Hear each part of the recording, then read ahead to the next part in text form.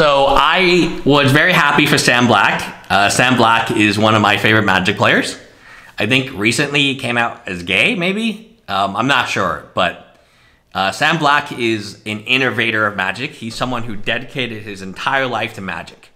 And when the NPL happened, I thought that he was going to be one of the NPL members because of his creativity, his dedication.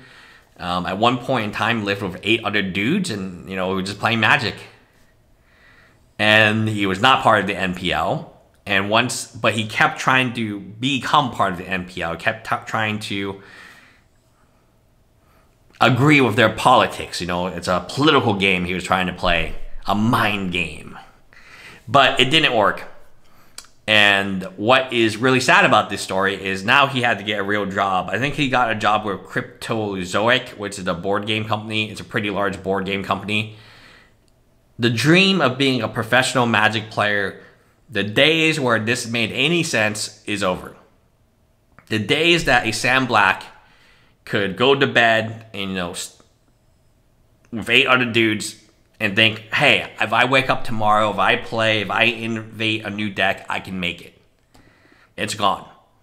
The NPL was the death knell of this dream because now Wizard of the Coast has all the proof it needs that the pro Magic is not good for it. All it needs is look at Mr. Beast, Post Malone, see how many views that video has, and then look at how many views a Huey Jensen video has, or a Autumn video has, or a Jessica Epstein video has. And they would be like, there seems to be a large delta. And this concept isn't even new, right? I remember Tulare Community College used to have, I think, Maria, and they were heavily promoted. They were brand new Magic players, by the way, just like Autumn. In comparison to me, I have played Magic since beta. They were new, and they got promoted, and for whatever reason, they had their podcast on Tulare Community College's channel. I remember it got downvoted a lot. It doesn't make sense. At some point in time, Tulare Community College had to sit them down and tell them, hey, I'm all about gender equality, and I think you guys are great, but you need your own channel. You can't keep, posting your content on my channel because it's hurting me. It's hurting my donations. It's hurting my patrons. It's hurting my views. They would be the least viewed, most disliked content on his channel by a large margin. I don't know if you guys remember. It was like a podcast, and it was 2 Marias, and it kind of was like, okay, so why are they here? That is exactly how the NPL happened. Wizard Coast looked at it and they said, okay, why are these people here? And Sam Black had to find a job. And that is crazy talk to me. That is crazy.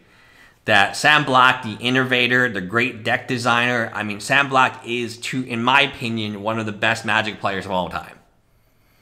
And now he has to find a real job because after the esports, which the Twitter, whoever's running esports Twitter is probably going to lose their job in the next month anyway.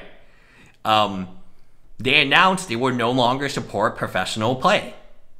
There was no longer going to be the prize support. There was no longer going to be the free airplane tickets, the $250 attendance fee, right? What they got. There won't be any of this. I would even argue get rid of the Hall of Fame because it's a Hall of Shame. The Hall of Shame, right? Saito, right? And so on. How many of them cheated? I would say 90% of them. We just didn't have the video cameras and technology to catch it. It got so bad. Okay, this is how bad it got. That they stopped video cameraing Magic Fest because there were so many people getting caught cheating all the time on live streams that they stopped making the live streams. And they no longer had any. This was pre-COVID, by the way. And COVID-19 gave them a really good excuse to go on, MTG Arena, where cheating would be theoretically more difficult. But the dream, it's kind of like the book of Grapes of Wrath, right? Or of Men and Mice. You have this dream. I think the guy was named Lenny. He has this dream of, working with some other people, saving money, buying his own farm, and it just falls apart. Sam Black had that exact dream. And it fell apart with the NPL. And then once the NPL proved how incompetent it is, and by gosh, it was incompetent. Imagine spending $100 million and only getting 100 views, and spending $20,000 and getting 4 million views. At some point in time, even Tulare Community College had to let go Maria because he realized it wasn't good for his brand and he was losing donations left and right. So at some point in time, Wizard of the Coast, Hasbro, somebody in the upper echelon has decided, oh shit, the MPL is losing money, Pro Magic is losing money. I don't want this to continue anymore. Let's close. Let's la-da, right? It's done. And then they made the announcement that they weren't going to support professional Magic play. And that's when Sam Black decided it's time to get a real job. And it is time. So if you're a professional Magic player, hey, I have respect for you unless you're the 90% that are really shady characters.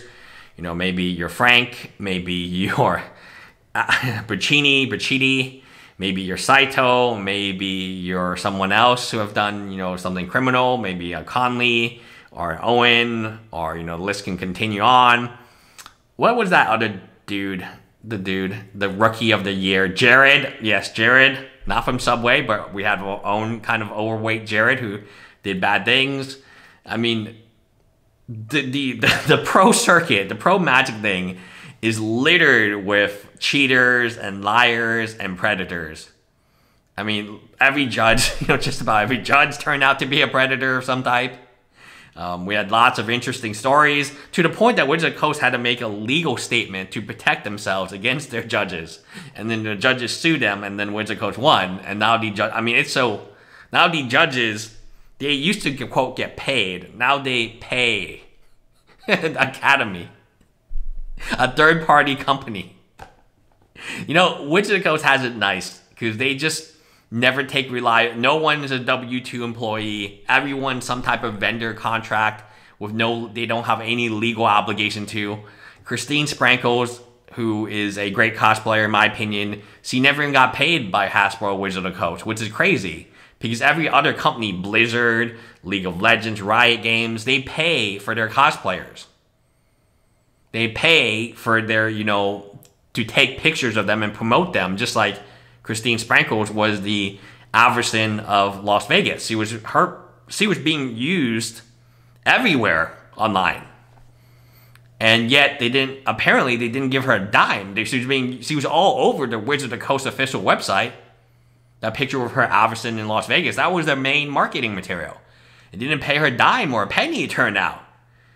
And she was living in her trailer park. I mean, I'm so glad that this idea that you can be a professional Magic player is dead.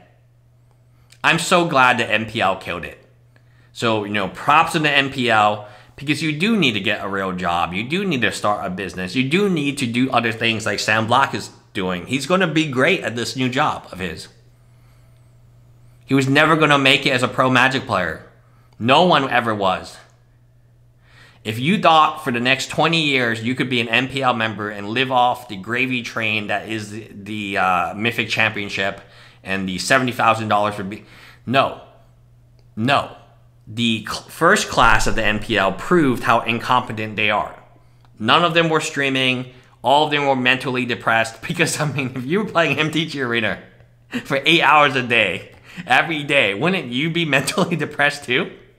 Hell yeah. That's not the type of game you can play for 8 hours a day, every single day. Even though I would contest that Owen was the only one who actually did it that way.